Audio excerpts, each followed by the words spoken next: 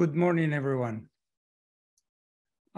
Celia Santi, Dr. Celia Santi and I are very excited to host this mini symposium. Good morning, everyone in the Americas, and good day to those elsewhere. Welcome to the Opening Gates, New Methods and Approaches for Effective Contraception in Both Sexes mini symposium, sponsored by SSR, the Bill and Melinda Gates Foundation, and FAIR. This series has a second edition next Tuesday, but at different time. So make sure that you check the time for that. And the idea for that was to reach out to different folks at different times. So that's why we do it in the morning today, but in the afternoon next series. I want to thank SSR and the Gates Foundation for sponsoring this event. Over the last few years, these two organizations have really forged a really nice partnership to expand and highlight research in female and male contraception, especially in innovative approaches to contraception, which is part of the big initiative of the Gates Foundation. Now, more recently, both organizations have agreed that building research capacity and training folks in countries with less resources would be a good approach to expand the knowledge of contraception and women's health.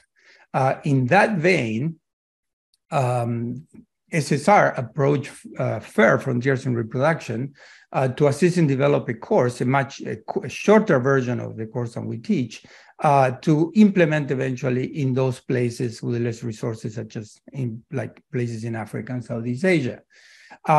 We, Frontiers in Reproduction, runs a course of 6 weeks in Woods Hole every year that broadly cover all aspects of reproduction, both technically and conceptually, and has been a leading course in the world. So with that impetus, we decided to join in and assist and develop this 1 week course, and we'll run in Buenos Aires, as you saw in the opening slide, in March, from March 13th to the 17th of 2023. Applications and the link are available on the SSR website, and the application deadline will be in December 17. So the course will be 1 week course, will be hands-on with lectures and laboratories run by experts in the field. Thanks to the generosity of SSR and the Gates Foundation, all the costs for the course, traveling, housing, and meals will be available. Will be covered. There will be 12 spots available for researchers, graduate students, postdocs, young scientists in Latin American countries. So they should apply. So please, if you know some of those folks, contact them and tell them to apply. The information can be accessed in the SSR website. We hope that this first offering is the first one, and we can expand this to other continents, as I indicated. After that brief introduction, I want to now pass the baton to Dr. Celia Santi from the Washington School of Medicine in St. Louis, Missouri, to lead the speaker's presentation. I want to thank the speakers for participating in this mini symposium. I'm very excited to hear this talk. Thank you. Celia? Yes, thank you. Today we have the pleasure to introduce two very exciting talks. Our first speaker is Dr. Jianjun Son. Dr. Son is an associate professor at the Department of Physiology and Neurobiology at the University of Connecticut. His lab studies the ovulation mechanism in Drosophila, and today he will tell us about how the Drosophila ovulation platform can be used to screen contraceptive compounds that can effectively inhibit follicle rupture. After that, we will have our second talk. Our second speaker will be Dr. Philip Santangelo. And Dr. Santangelo is a professor at the Wallace Coulter Department of Biomedical Engineering at Georgia Tech, and he's also a professor at Emory University. His lab has developed methods to track mRNAs in both organs and at a single molecule level in living cells. And today he's going to tell us how these methods can be used to effectively deliver contraceptives in the female genital tract. With that, I will give the word to Dr. Son. Thank you very much. All right. Good morning or good afternoon or good evening, everyone. Thanks for coming to this mini symposium. Thank you, Raphael and Celia, to invite me to give me this opportunity to share our work. So this is actually the videos showing the Drosophila follicle ruptures in a culture dish. So as we all know that we have a very effective birth control method, birth control pills after 1960s. However, we are still facing many challenges in the contraceptive field. So globally, there's more than 40% of pregnancies are unintended, and more than 200 million women in the developing countries have unmet needs for contraceptions. And most commonly, the side effects and health concerns of the hormone contraceptives are often the leading cause for the non-use or discontinuations. So there's a need to develop a non-steroid-based or non-hormone-based contraceptives that could alleviate these society burdens. So as we all know that the birth control pills has both, sometimes has the high level of estrogen and progesterone that is going to inhibit the pituitary glands to release FSH and LH that ultimately block the follicle development and ovulations in order to prevent the contraceptions, prevent the pregnancies. So if we can directly inhibit the ovulation directly without affecting the pituitary and the ovary aspect, so that could be a non-steroid or non-hormone-based contraceptive. And this is actually supported by the women that with the luteinized unruptured follicle syndromes. So these women are infertile and they don't have the follicle rupture. They cannot release the eggs through the follicle ruptures. However, they have a normal hormone cycles. So then how can we target ovulation to directly inhibit the ovulation process? So the ovulation is well understood in the mammalian systems, particularly in the mice. So we know that ovulation is triggered by the LH surge, and that leads to complex signaling events that ultimately lead to the meiosis resumption, cumulus expansions, and follicle ruptures. So meiosis resumption and cumulus expansions are well understood. In contrast, the follicle rupture is not quite understood yet. So it is believed that LH and LH receptor will activate both G-alpha-S and G-alpha-Q signaling pathway that ultimately lead to the activations of the prostaglandin and the progesterone signaling that will activate certain proteases at the apex region of the follicle that lead to break down the follicle wall and ultimately lead to the follicle rupture process. As an example, Tom Curry's lab a long time ago showed that gelatinous activity is detected right at the apex, right before the follicle ruptures. However, we still don't know how this gelatinous activity is precisely regulated. So if we can understand better this follicle rupture process, maybe we're able to better develop the contraceptive method to targeting this process. And I want to mention that there's multiple labs actually utilize the mouse systems to develop phenotypic screens to target either meiosis or cumulus expansions or overall ovulation process. But the cost is pretty high, and also the throughput is not very high. So it will be interesting. So my lab is interesting to see whether we can contribute from other perspective. As we all know that ovulation is a general phenomenon, and it's happening in many organisms, not only in the humans and mammals, but it's also in xenopus, chickens, fish, and especially the Drosophila. So for the Drosophila, one female can actually ovulate about 70 eggs every day.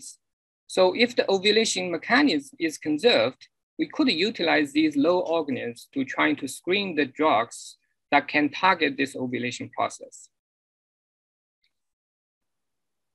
So the real question is whether the ovulation is actually conserved and how can we develop those model organisms to use for the screened contraceptives. So today I structured my talk into two parts. First, I will tell you some of the, the study we performed in the Drosophila ovulation, and we found that some of the mechanisms is actually pretty conserved.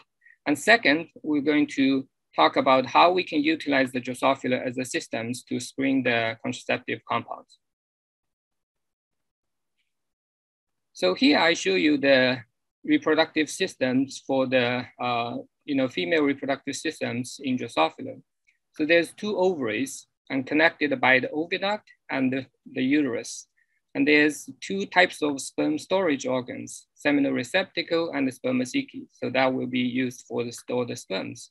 And also the spermaceti and the paraovarians are glandular tissues. They will secrete their content into the reproductive tract and regulate fertilization process. So unlike mammals, Drosophila ovary is actually organized into called ovarian structures. So typically there's roughly about 40 to 16 ovarian structures. And this is the egg assembly lines. There's a germ-like stem cells and follicle stem cells at the anterior tip that's going to proliferate and differentiate and give rise to the first stage 1 egg chambers or called follicles. And these follicles will go through 14 different stages to reach the maturity. So in the mature follicles, there's one oocyte wrapped by a layer of somatic follicle cells. So luckily, we actually did screens and we identified the genetic tools like the TISCAL4 driver. They can label these mature follicle cells specifically. So we use the GAL4 system in the Drosophila. And previous work have been shown that ovulation in Drosophila is actually induced by the matings, and particularly for, through the seminal fluid proteins.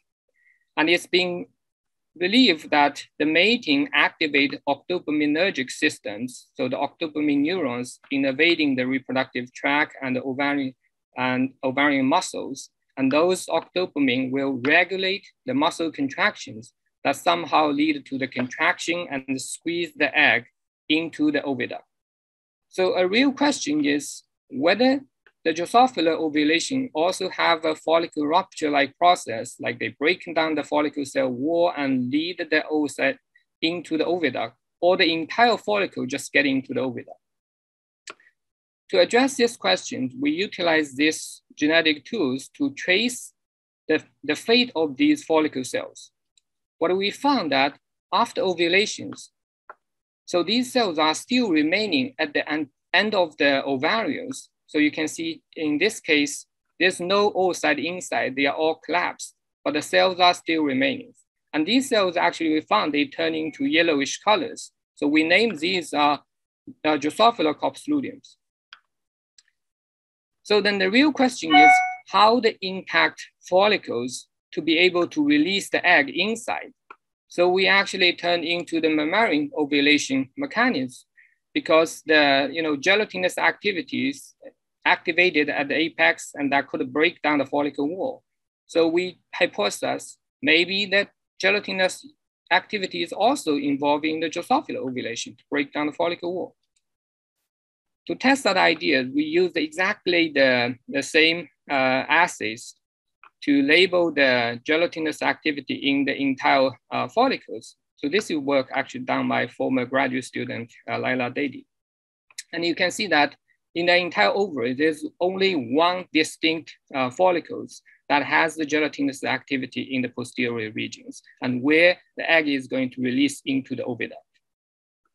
So in Drosophila, there's only two gelatinous. One is MMP1 and the other one is MMP2. And we found that only MMP2 is very specifically expressed in the posterior region of the mature follicles, and only in the mature follicles, not in the younger follicles. While the anteriors, we do see some MMP activity, MMP2 expressions, and this is throughout the later oogenesis. And later on, we demonstrate that MMP2 is important to break down the posterior follicle walls. So here I show you in the wild type, when you dissect ovary out, you can see the egg is actually in the process of ovulation. So these are the somatic follicle cells. These are the oviduct cells. So the egg is partly into the oviduct in the process of ovulation. However, when we knocking down the MMP2, use the ion interference, you can see that there's no egg has the posterior broken. And we further show that in vivo MMP2 is knocking down MMP2 is lead to the significant reduction of egg laying and the ovulation, increased ovulation time. So then the next question is, what is the signal to activate MMP2?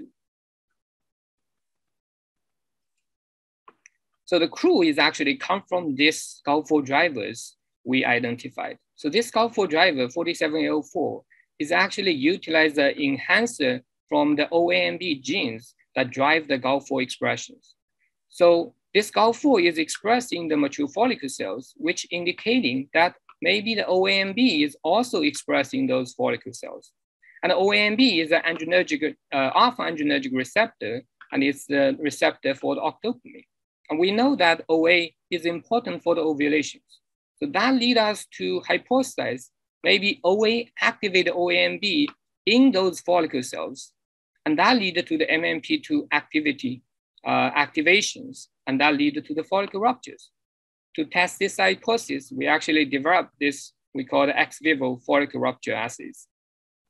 So we fluorescent label those mature follicle cells, and we isolate the follicles, intact follicles, with the, the intact follicle cell layers, and then we put them into the culture dish. So we either supplement with control mediums or we supplement with the octopamines to see whether they can induce rupture. 3 hours later, we found that more than 80% of the follicle can actually rupture. So here I'm showing you a video recording to see the entire rupture process. So these are the 20 minutes after adding OAs. And you can pay attention to just one egg chamber that marked with the star. This is going to rupture during the video recordings. So what you can see is posterior signal, follicle cell signal is start to diminish, and then the rest of the follicle cells are squeezing toward the anterior. So the egg is going to get into the, this is in vitro. If it's in vivo, this is going to get into the oviduct, and these will be remain in the ovaries. And we also knocking down the OAMB in the follicle cells, and they didn't do anything. So which means that OA did activate OAMB in those follicle cells to activate MMP2 and lead to the follicle ruptures. So here I want to bring everybody to the same page to use this cartoon to illustrate what we learned, the basic ovulation process. So we found that MMP2 is expressed in those posterior follicle cells, and the OAMB receptor is also expressed. And there's octopaminergic neuron that release OA that activate the receptor, lead to the calcium influx, and that activate MMP2. So then the posterior follicle cell will start to trim or break down, and the rest of the ovary the oocyte will release into the oviduct, and the rest of the cells will remain in the ovarians. So we call those copsludium cells. So there's many questions remaining after this, like how does calcium actually induce rupture? And what is the force to lead to the follicle rupture? And what is the function of copsludiums? So many of those questions, we start to trying to address those questions. I just want to show you an example what I mean, how does calcium induce ruptures? So we actually used genetic coded calcium sensors like the GCAM to illustrate what is the calcium response looks like. So this is after adding OA, before adding OA, and then you can see when we added OA, you can see dramatic increase of the calciums, cytoplasmic calciums in the entire follicle cell layers. So we kind of illustrated that in the posteriors, the calciums will lead to the MMP2 activations, but we still don't know the mechanism for this process. But also we don't know what is the rest of the follicle cells, why they need the calciums, what those calciums are doing in those cells. To address these questions, we start to using the unbiased approaches to utilize the RNA-based screens. So the basic idea is that we use the mature follicle cell specific GAL4 drivers to overexpress double-strand RNA to knocking down the individual genes in those follicles. And then we're trying to go through the ex vivo follicle ruptures and see which of the genes, when knocked down, they will lead to the rupture defect. And we identify the multiple targets through these screens. So here I'm just going to show you two short stories. One is talking about steroid signaling involved in the ruptures, and the second is talking about ROS involving the follicle ruptures. So we're looking for that when you're knocking down the RNA, you have a huge inhibition of the follicle ruptures. So the first gene we identified is actually a monooxygenous called SHADE. And you can see when you, in the controls, you see the, the more than 60% of follicle actually ruptures. However, when you knocking down the SHADE in those follicle cells, they have very limited follicles, significant lower rupture rate. And we look at the SHADE expression, use the antibody, and the SHADE is not quite expressed or very weakly expressed in the younger follicle, in the stage 13 follicles, but is dramatically increased in the stage 14. So that consistent with the idea that if you're knocking the SHADE, that lead to the follicle rupture defect. We also show the in vivo that knocking down SHADE lead to the ovulation defect and the egg laying defect. And this is work done by former graduate student, Elizabeth Knapp.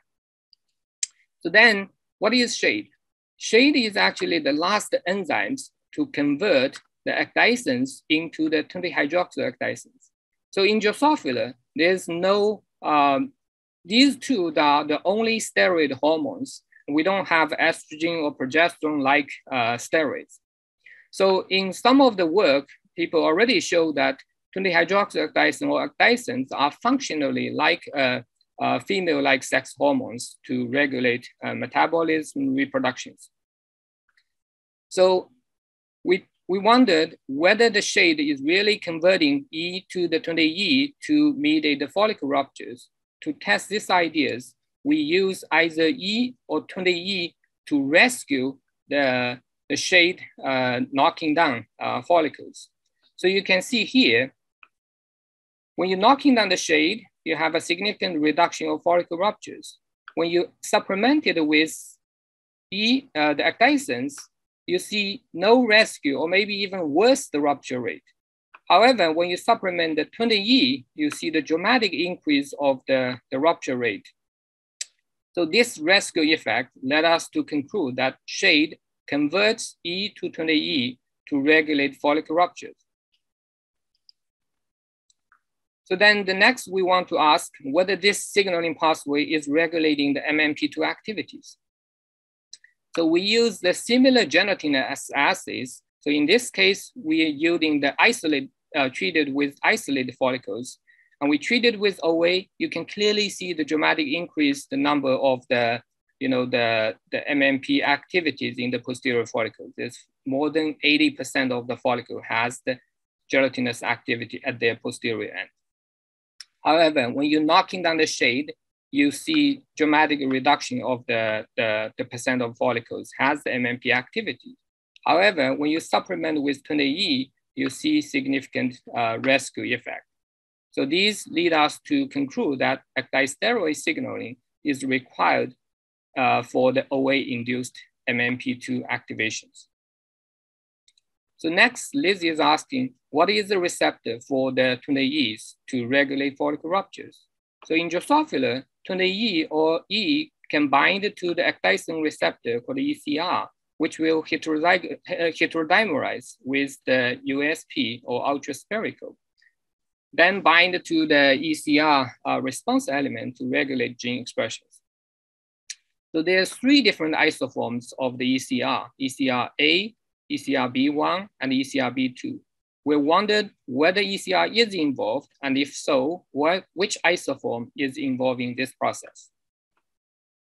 To address these questions, we first, using the ECR dominant negative alleles, we overexpress this ECR dominant negative form which will block the ECR functions. And what we see is that the follicle rupture is significantly reduced.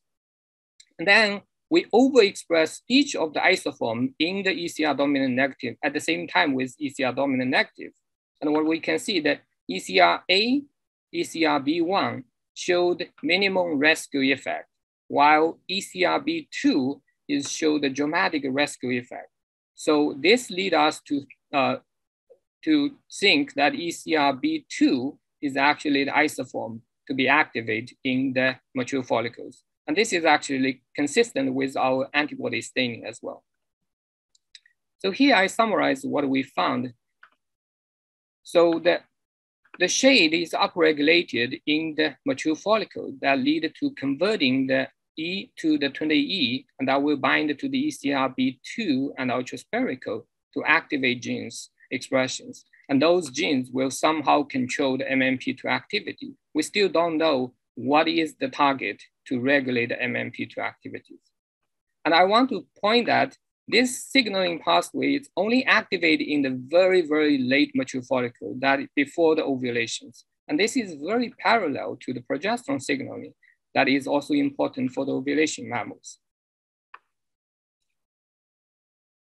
So next, we found another gene called NOX.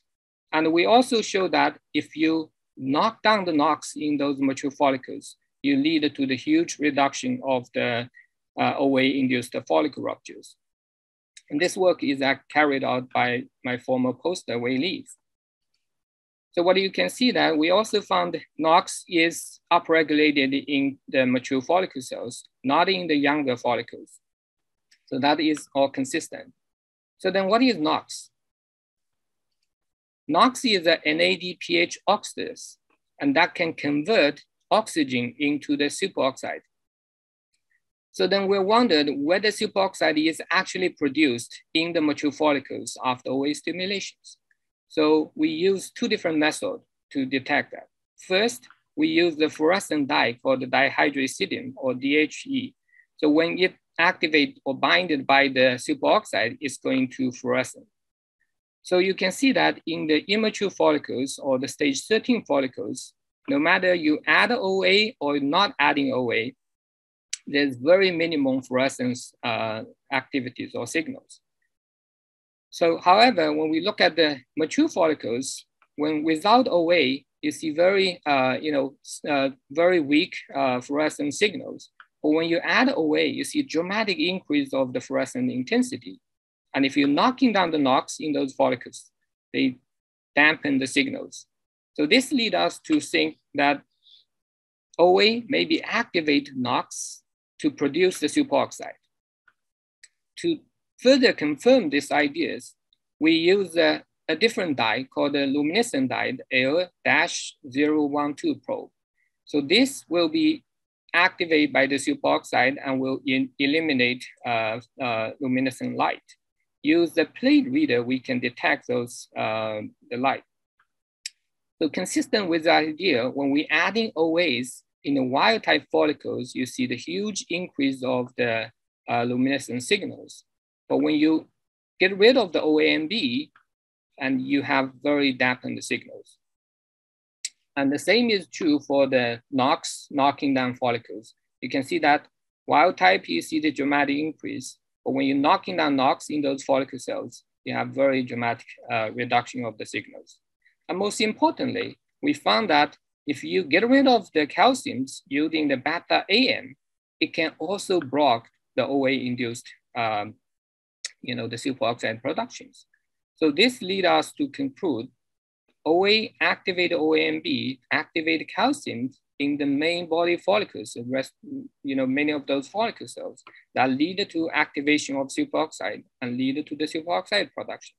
So that addressed one of the questions: what is the function of the rest of the calcium in the rest of the follicle cell? That is to activate the NOX.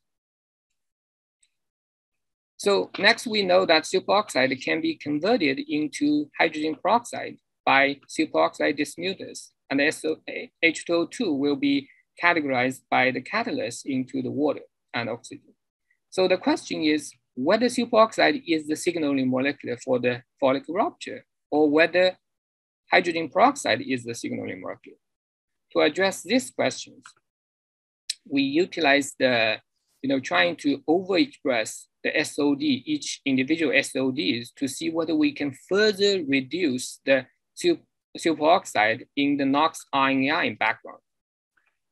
So what we see is that SOD3 combined with NOx RNAi can further reduce the superoxide productions. And SOD1 and SOD2 do not affect the superoxide. And we know that SOD3 is an extracellular SOD, so which is indicating that the superoxide is actually produced extracellular. So then, if superoxide is the signaling molecule, so the combination of NOx and SOD should further enhance the phenotype, the rupture defect. However, what we see is that overexpressed SOD3 actually rescue the follicle rupture defect. So this leads us to believe that the signaling molecule is not superoxide, but rather H2O2. Consistent with this idea, if you get rid of SOD3s, you should also see the defect of the follicle ruptures. So that's indeed the case. So when we knocking down the SOD3 directly in those mature follicles, you can see the dramatic reductions of the follicle ruptures. And this can be rescued by the overexpression of SOD3. And furthermore, if we overexpress catalase, you should reduce H2O2 as well. That should also lead to the follicle rupture defect. That is exactly the case. When you overexpress catalase in those mature follicles, it also leads to the follicle ruptures.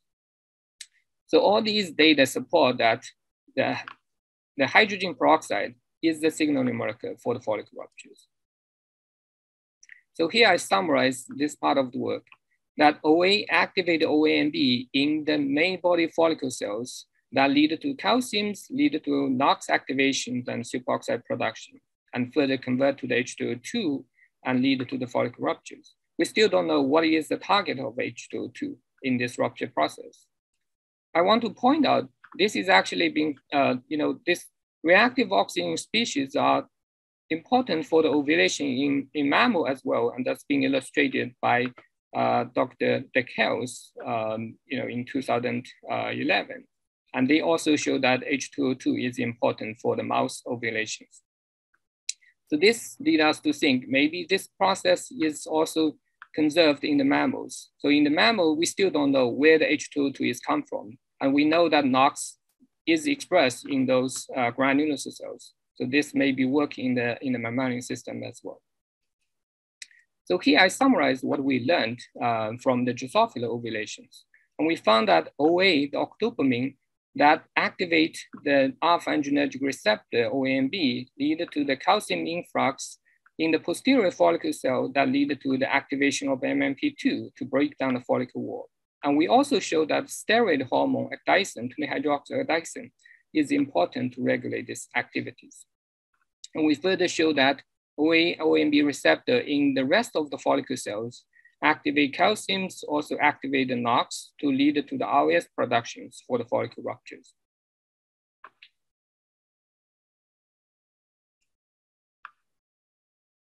So then we showed some of the conservations. So how can we use these systems to actually screen the contraceptives, or whether we can use this system for the contraceptive screens?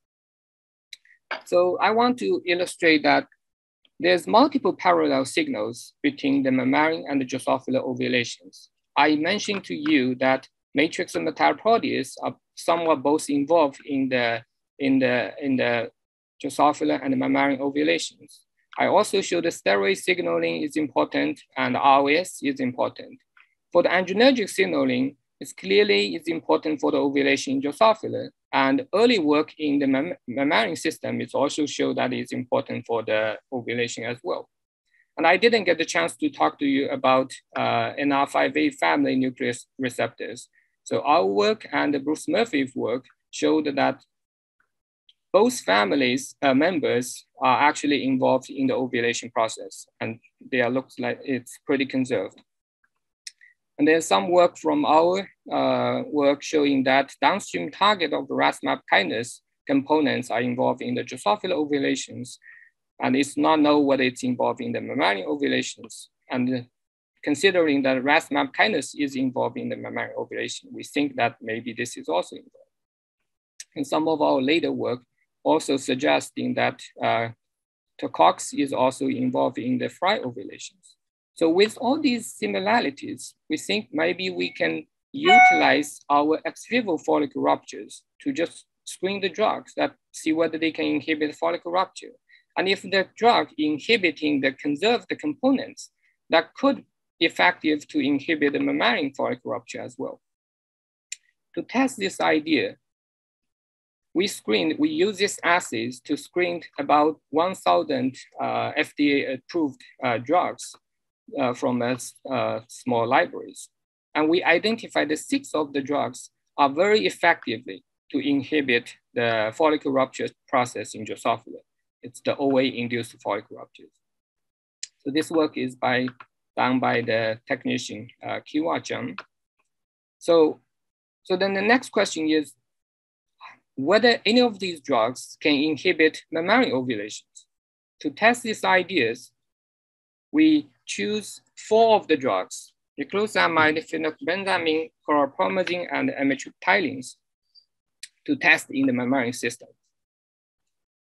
Through the collaboration with Teresa Woodruff labs and later on the Saul Shaw's lab at University of Rutgers.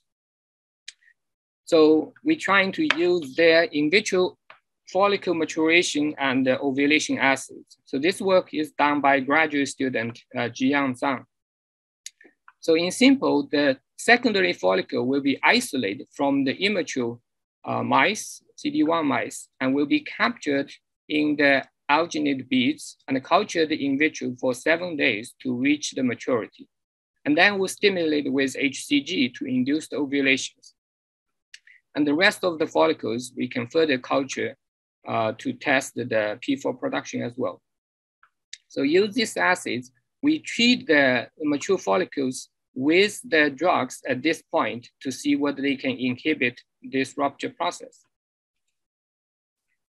So here I showed you that we use the indomethacin as the positive controls because we know that indomethacin is a COX inhibitor, and the COX is important for follicle rupture. Through these assays, we see about 50% reduction of the follicle rupture process by treating with indomethacin. Most importantly, three of the 4 drugs we tested are actually able to inhibit this follicle rupture process. So that leads us very exciting. So then the review asked, this is the in vitro rupture process. How can you show that these can inhibit in vivo follicle ruptures? So that leads us to test the in vivo, whether any of these drugs can inhibit ovulations. So we selected one of the drugs, chlorpromazine, based on the following reasons. So first, there's a work showing that chlorpromazine treatment can inhibit follicle ruptures, and that is believed to inhibit the hypothalamus pituitary axis and LH surge. And second, we found that chlorpromazine can inhibit adrenergic receptors in mammals. And we also found that chlorpromazine is actually inhibit OAMB to inhibit follicle ruptures. So based on the work here. So from our work, we show that calcium is important for the follicle ruptures. So if we bring the calcium in, use the ionomycin, it can efficiently induce follicle rupture. However, the chlorpromazine cannot inhibit ionomycin-induced follicle rupture. See, there's no difference between the control and the drug-treated group. So which means chlorpromazine is act upstream of calcium. Consistent with these ideas, we also found that chlorpromazine treatment is going to inhibit the calcium influx. You see there's about 50% reduction of the calcium influx. So next, we found another agonist, dexmedetomidine. So this is an alpha-2 adrenergic agonist in mammals or in the humans. And this dexmedetomidine is actually highly potent to regulate, induce the Drosophila follicle rupture, and it's 100-fold potent than the OA itself. So we tested whether chrompromazine can inhibit dexmedetomidine-induced follicle rupture. So what you can see is that when we treat it with chrompromazine, it cannot inhibit dexmedetomidine-induced follicle rupture. So which suggests that chrompromazine is act upstream or at the OAMB. So most likely chrompromazine is less affinities compared to the dexmedetomidine. So that's why they cannot inhibit OAMB in this process. So with these two reasons, we're trying to test the chlorpromazine in vivos. And we want to bypass this problem that maybe chlorpromazine is going to inhibit ALH surge. So that's why we utilize the superovulation assays. So in this way, we can bypass the ALH surge problems. So here, this work is done by a former graduate student from Source Lab in Zhengwan.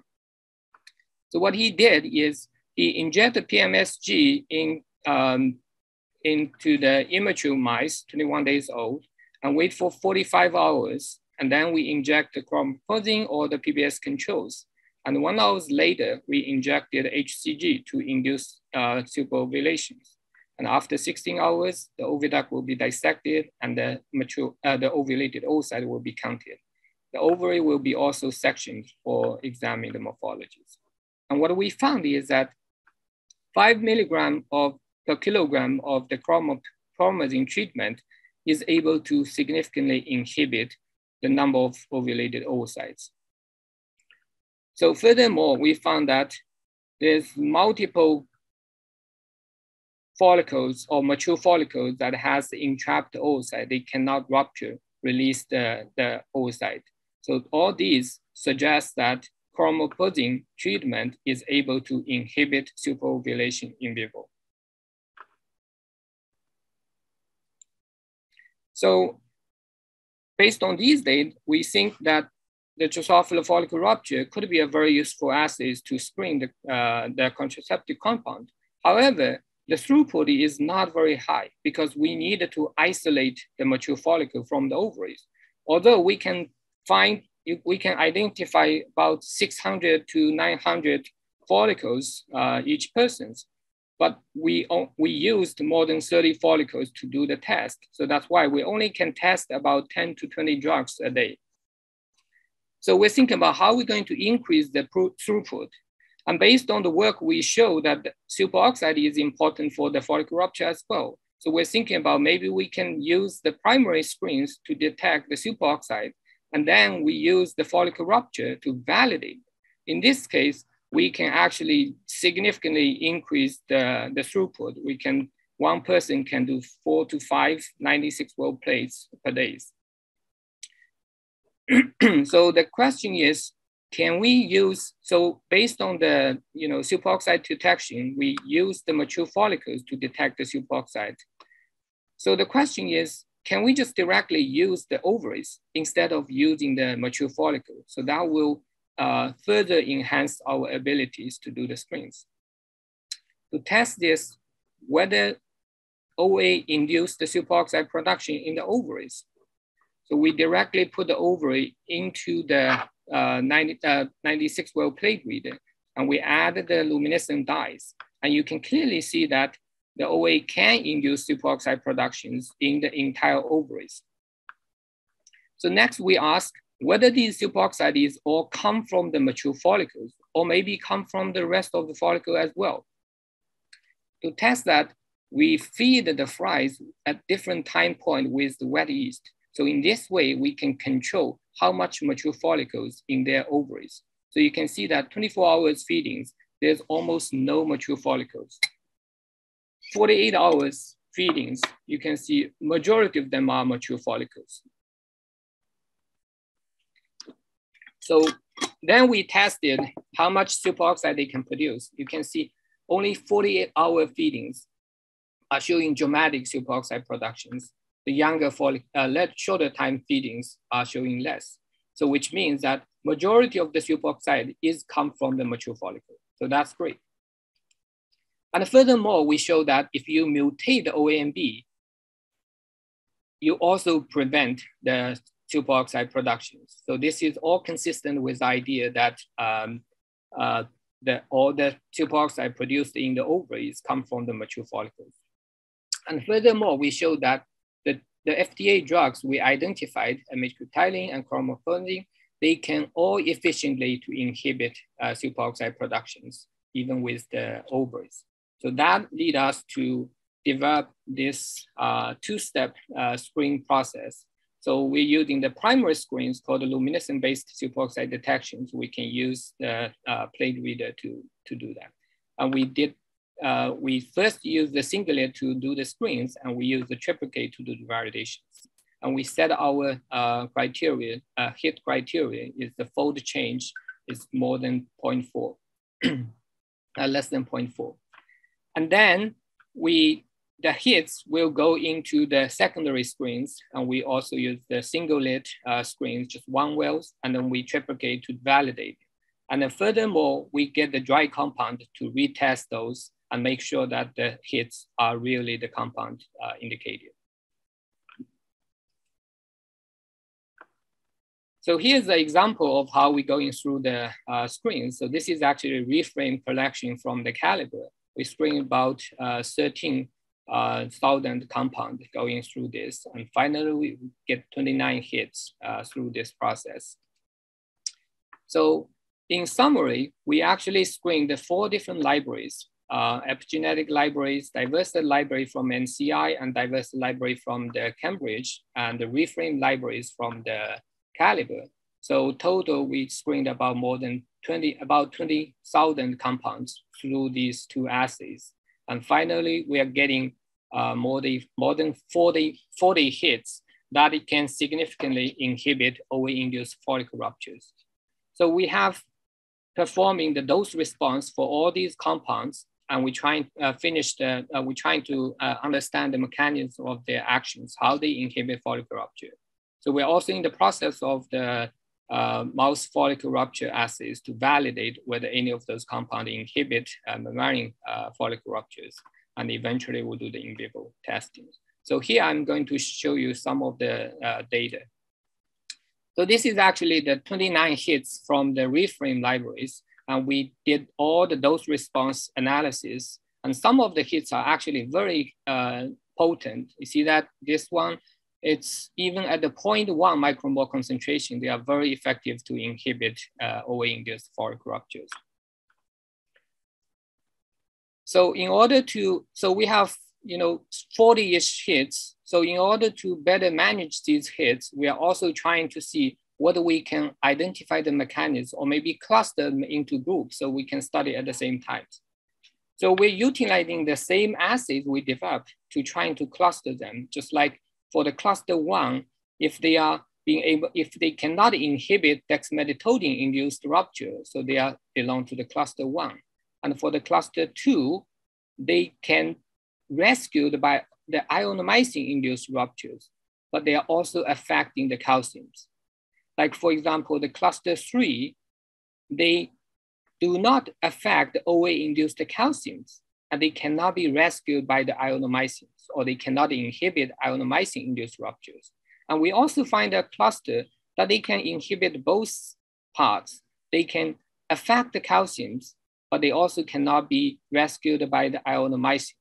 So using these assays, we cluster those into, we cluster those into 4 to 5 groups from the 39 hits from the diversity and reframe. We had 10 hits from the diversity and the 29 from the reframe.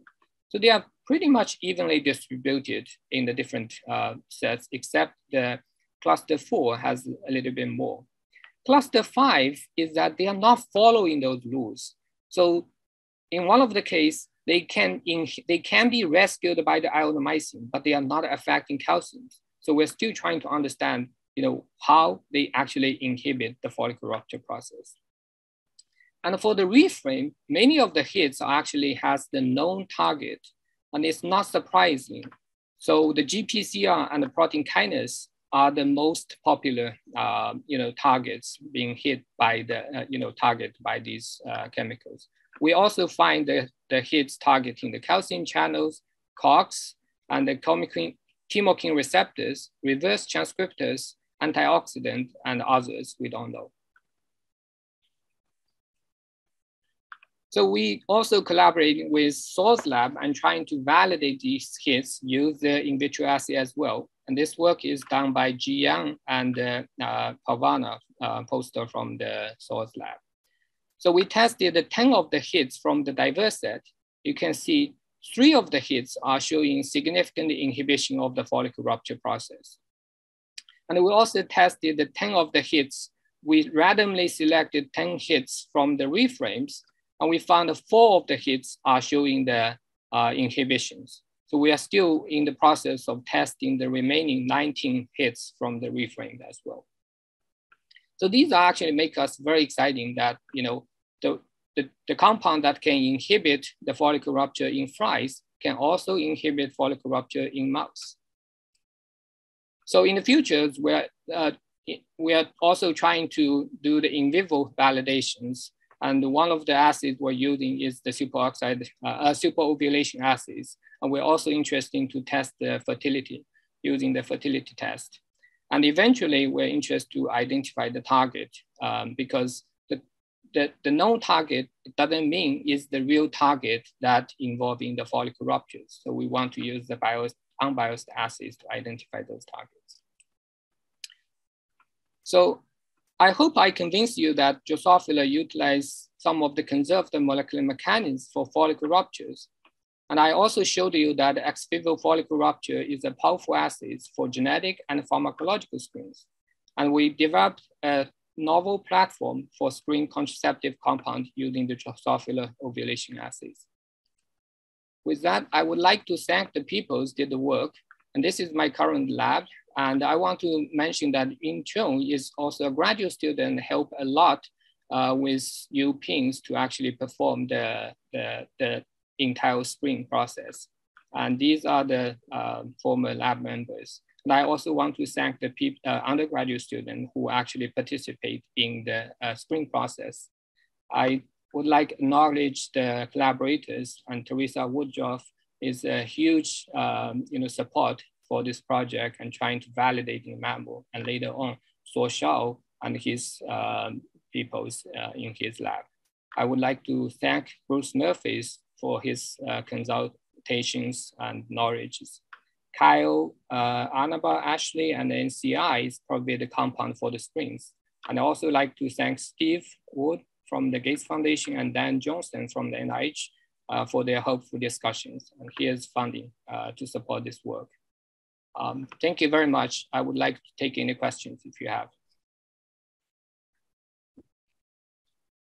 Thank you so much, Dr. Son. We are open for questions now. So I see one here. One question is, do all these Drosophila protein targets have human equivalence? So maybe if I understand the question correctly, you're asking about the genes, whether the genes have the human homologue. Yes, all the genes we talk about actually has human homologue. Like NOX, they have 5 NOX in the mammals, in humans, NOX1 to NOX5. But typically in the mammal, in the Drosophila, there's only 1 for the same family. Like we only have 1 NOX in Drosophila. There's 5 NOX in the mammalian systems. And like the gelatinous MMP is the same. We have 2 MMPs. One is membrane tethered, one is the secreted. Like in mouse, there's 24 MMPs. So it's more complex in the mammals. I hope I addressed the questions. Okay, do we have any more questions? I don't see any more questions in the Q&A. There's one just popped up, Celia. Okay, very nice talk. I wanted to know if inhibiting the follicle rupture will be preferable to inhibiting the follicle maturation for any reason. That's a very good question. So follicle rupture, if you inhibit the follicle ruptures, so that's the last step to release the oocyte. So it's not going to influence the hormone productions, like in the case of the humans, right? If you influence the follicle maturation, you will affect the estrogen production, you will affect progesterone productions. But if you only inhibit the follicle rupture, the luteinization step is fine. You can still producing those all hormones. Just like in the luteinized unruptured follicle syndromes, right? Those women has normal hormone cycles. So the only problem they cannot conceive. So then they go to the clinic and they trying to test why they become infertile. And then the doctor trying to run the hormone panel. That's the first pass. And they are all normal. And then later on, the doctor trying to, doing the consecutive ultrasounds to trying to see whether the follicle actually rupture. And they found that they are not ruptured. So that's why I think inhibiting rupture is the best ways to generate non-hormone based steroid, and it's also not going to affect your endogenous hormone levels. Okay, we have another question. Great talk, Jianjun. I noticed that some genes you showed in the, are highly upregulated when fly follicles reach the full maturation. How about the transcriptional changes during the short-term ovulation process? In mammalian species, many essential genes are highly induced by the LH during ovulation, only such as COX2 and progesterone receptor. So actually, we are utilizing the phenotypic screens. So we actually don't know whether the hits is going to hit the COX or hit the, the NOx. So I think any components that is going to that is important for the follicle rupture will actually come out of from our will be identified from our screens. So we're not specifically target the only upregulated genes in this process. Celia, there is a great question in the chat. Great talk, Dr. San. Could inhibiting follicle rupture lead to ovarian cyst in humans? That's a very good question. So I think it's probably not. So in the luteinized unruptured follicle syndromes, these women do not have multiple cyst formations because once the follicle luteinized, I think even they don't rupture, they will still degenerate, after a certain period. So that's initiate the next cycles. So I don't think it's going to affecting the, generating more cysts. This is unlike the PCOS because PCOS is actually affecting the follicle maturation step. So that's why they cannot luteinize. They cannot actually going through the degradation process. We have more questions in the chat. How do you administer the inhibitors targeting specifically the ovary? That's a very good question. So the screens we are performing is really a very, very early steps. We're trying to, identify the compound and trying to see whether they can inhibit. I think there's a lot of work needed to be done in the futures to modify the compound or even to, develop new, delivery assays like Phil is going to talk about, the new delivery assays. I think it's a multi, approaches. So we are not, I don't think we have we have a clear answer for these questions, how we're going to develop. But if we can identify a compound that is very targeting a very specific component in the follicle rupture, maybe you can just use the oral delivery systems. Thank you. There's another question here. Have you explored how anti-Mullerian hormone inhibits follicle development? Is there any insect equivalent? That's a very interesting question.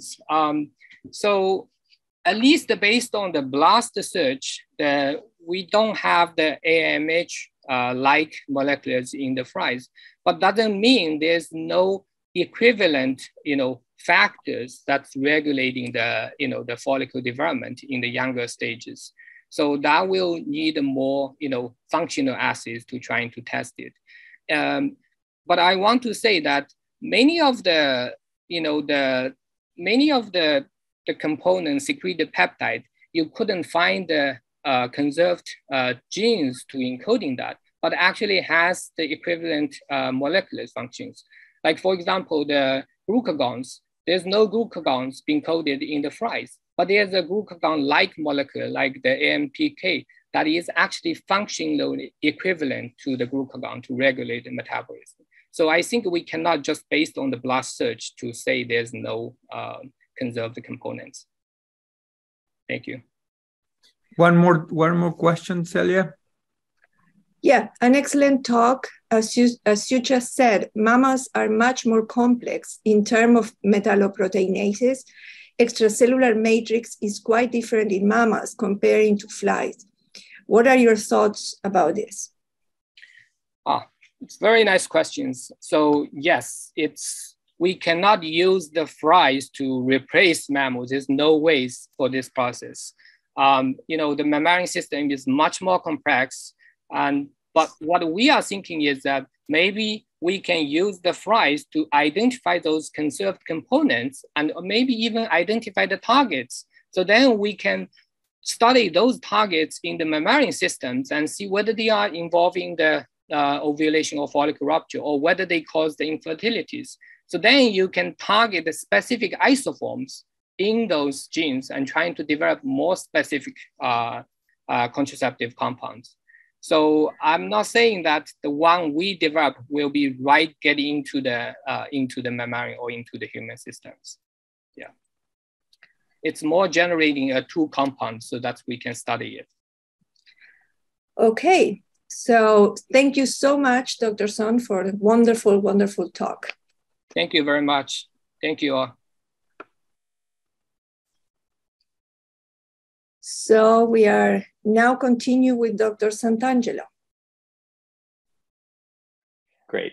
I'll get started. So today I'm going to talk about something, an approach that's actually quite different than I think most of you are familiar with. And I would say we're still at the beginnings of this work in many respects, but at the same time, I think we've made some good progress. So my lab works on mRNA encoded proteins for therapeutics in general, but we've worked on mRNA encoded antibodies actually for quite a while. And so this work really came out of some work that we were doing on the lung.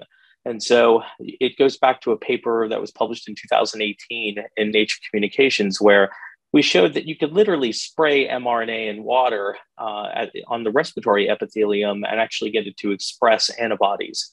And we thought, well, that's really interesting, almost kind of crazy, to be honest. At first, we thought, I can't believe this actually works.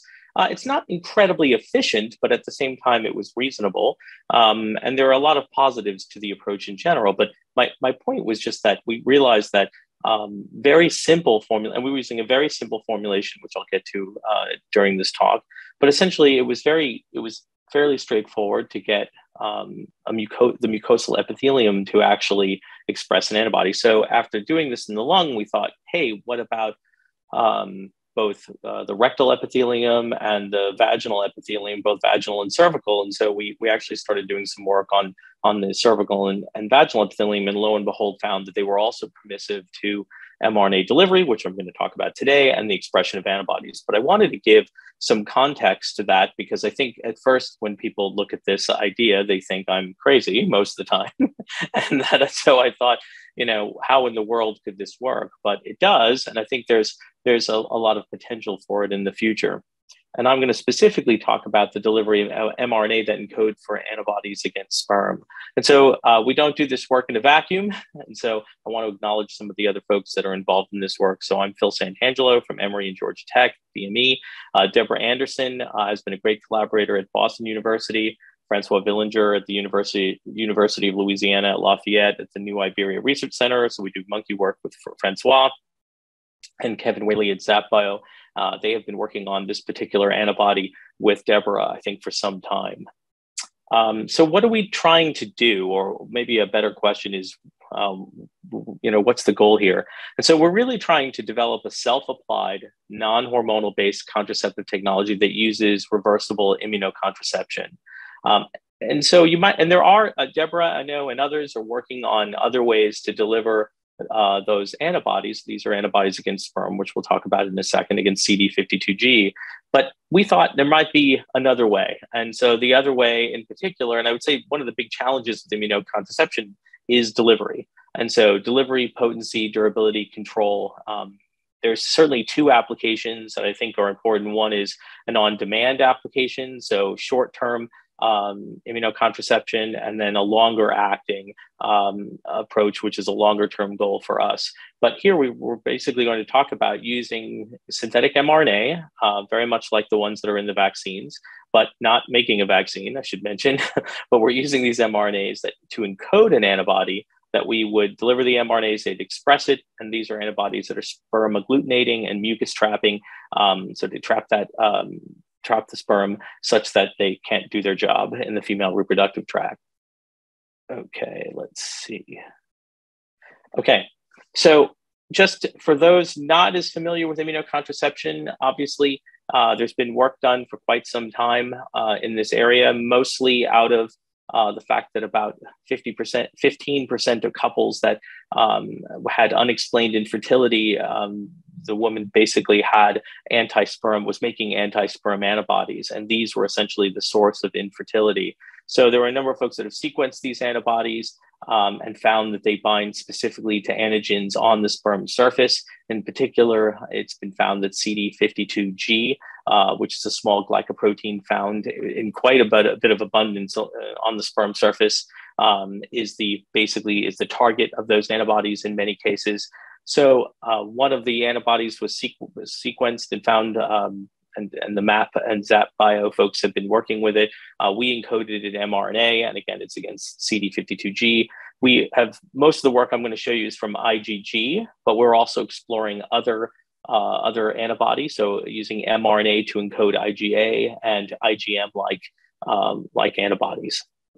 So when I talk about synthetic mRNA, I mean very much a messenger RNA molecule. And this is, again, most of you are probably far more familiar with this now than you were a few years ago, because many of the vaccines that are being used against COVID are mRNA based. But essentially, we make mRNA in a similar fashion to the way the companies do. Again, this is truly an mRNA, and it's completely synthetic, meaning that we start with a piece of DNA, we in vitro transcribe the RNA off of that. It is capped and tailed, typically enzymatically, in order to produce that mRNA.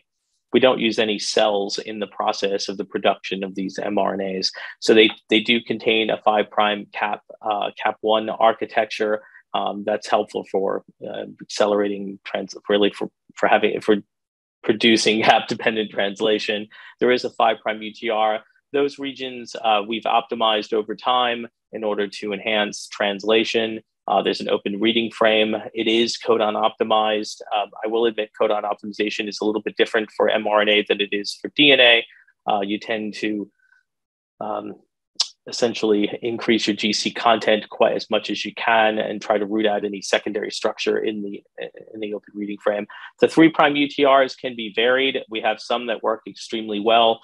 I will say that in general, it can help control translation and your durability of translation, but it only controls so much, I guess is the point. The poly A tail we think is actually quite important. And so we control the tail in order to, again, promote translation and durability of the mRNA. And so why use mRNA, and what are some important aspects of mRNA? Well, one is very low immunogenicity. So you can imagine if you're going to do any type of gene therapy in the female reproductive tract, you would really want low immunogenicity. We don't want to recruit new immune cells. We don't want to promote inflammation in any way. And so we use modified mRNA that's also purified, that exhibits very low immunogenicity. The other issue I think that comes up is this issue of altering your DNA. I think most people are familiar with mRNA would realize that that's pretty unlikely, but at the same time, it does come up in conversations and especially in the world at large. And so I just want to note that it does not alter your DNA, and there's a very low probability of integration. There has been discussions about endogenous retroviral DNA possibly causing RNA to be converted to DNA. so endogenous reverse transcriptases. I'll be honest, we've never seen any evidence of that. If in addition, even if it were converted to DNA, it would have to be integrated for it to have to be very long lasting, or created, an episome would have to be created, something like that. And we've not seen anything like it. Honestly, if it did, we'd see expression for much, much longer periods of time, to be honest. And we would have noticed that, I think, both in vitro and in vivo. So I'm laughing only because if it had happened, we probably would have been happy to some degree. But from a safety perspective, though, it's actually probably a good thing that it doesn't happen. So we've just not seen this, and we've done work in a multitude of species. I mean, most of this work is in macaques. There's work being in sheep and macaques, but we've done other work in mice, hamsters, ferrets, swine, non-human primates, you name it. I mean, a lot of different species, and never seen this occur. So I will admit that for folks who are working with cell lines, and especially cancer cell lines or cell lines that have viral origins in terms of their in terms of being transformed, I think that they need to be careful about what they do and what they see and what they observe, because there have been some reports that I think are a little misleading based on the fact that they were using cells that were not even remotely normal. So I just wanted to make that point. So overall, this approach is transient. So the synthetic mRNA degrades, and it degrades through natural pathways, through P-bodies and the RNA exosome. These are two places where RNA go to die. You can redose. That's not been an issue. We use a very simple formulation that avoids inflammation, that avoids adjuvanting. So that's something to keep in mind too. In the mRNA-based vaccines, and I don't mean to make so many correlations with the vaccines, but I think it's important for folks to understand the differences between what we're doing and what was given to them in their arm. And so, in the mRNA-based vaccines, they tend to use lipid nanoparticles for delivery, and those lipid nanoparticles can be part of the approach that essentially yields the inflammation and the signals that are important in producing a vaccine effect. And we don't do that in this case. We're actually using probably the simplest formulation you could think of, which is water and RNA. The other idea is persistence. So the other point I want to talk about is persistence. And we've been doing some work on not just engineering the mRNA, but also the protein in order to, again, have it persist as much as possible. At the same time, I'll admit, when I wrote this slide, when we first thought about persistence, our first goal was just long-term expression of these anti-sperm antibodies. But now I think after being educated a bit about the different use cases that are possible, there are certainly short-term use cases that might be very, very helpful to folks. And at the same time, we don't have to achieve those super long-term goals. So I just want to keep that in mind. So when we talk about IgG, typically we're talking about an RNA that expresses the light chain and one RNA that expresses the heavy chain. We have some other designs brewing too that I think are pretty interesting, but just want to define that. The anchored. So the heavy chain, one of the ways that we keep the protein around longer is instead of just having it secreted, we also add a sequence on the heavy chain that causes it to add a GPI anchor in the ER and Golgi as the antibody is being translated and then processed and moved to this. And this allows it to be moved out to the surface of the cell, but it also adds essentially a controlled release mechanism, which I'll talk about later. And the secreted one is clearly just secreted from the cell.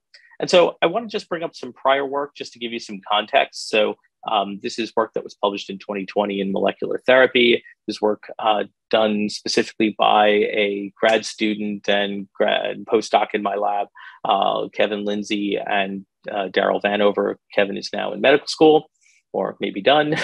But anyway, so I wanted to talk a little bit about this approach because it's, again, a little bit odd. So we are essentially applying synthetic mRNA that encode for antibodies against sperm on the cervical and vaginal epithelium. We do this by aerosol. So simply we have RNA and water and we spray it on the epithelium, and we're working on applicators, which I'll talk about later.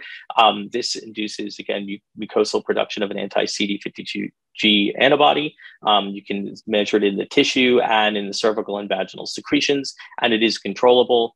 And we add this GPI anchor as a way of essentially controlling the release of that antibody from the cell surface. And so you have the secreted one on the left, you have this GPI anchored one that shows how it's anchored to the membrane. And again, GPI anchors are natural.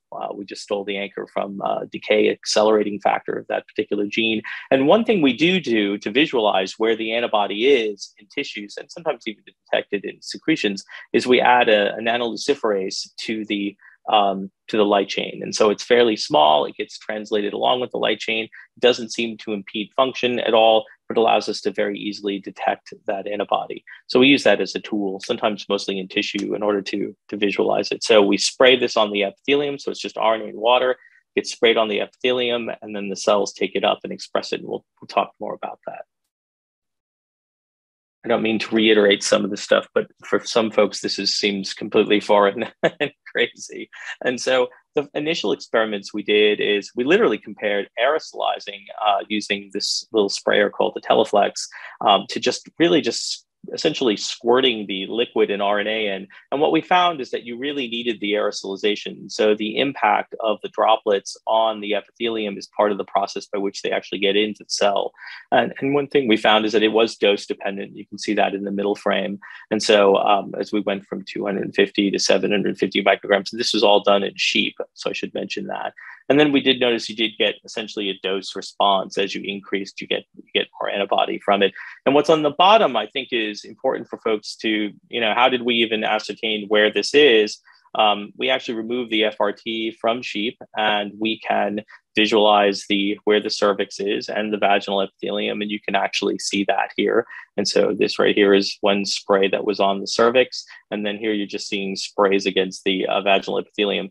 In real life, we will have a much more sophisticated applicator, a cheap, simple applicator, but one that distributes this a little bit better. But we were really trying to ask the question is both the vaginal and cervical epithelium, are they permissive to delivery in this manner? And so, and clearly they were. And so this is visualized directly from the tissue. So the tissue is removed, we take it to an IVIS, we actually add the substrate to it, and then we can image exactly where it is in the tissue.